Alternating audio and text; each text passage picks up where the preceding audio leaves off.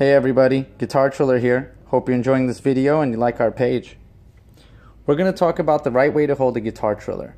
So instinctively, you would think to grab it this way and to use it like this or like that.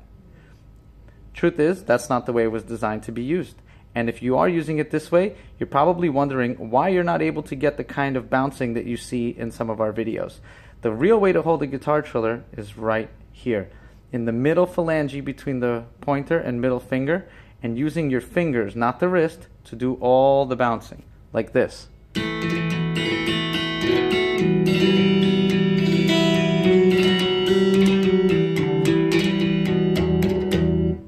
all in the fingers, not the wrist. If you held it this way, you'd also be holding it wrong, because over here, you're back to the wrist. The fingers won't be able to give you the kind of control. So it's all about putting it right there. If you put it in the middle phalange, your fingers, if you see how it curls in so very naturally. And this part right here falls right into the pocket of your fingers.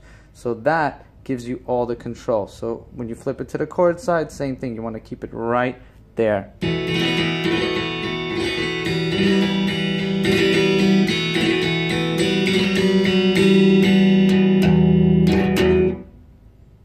That's the way.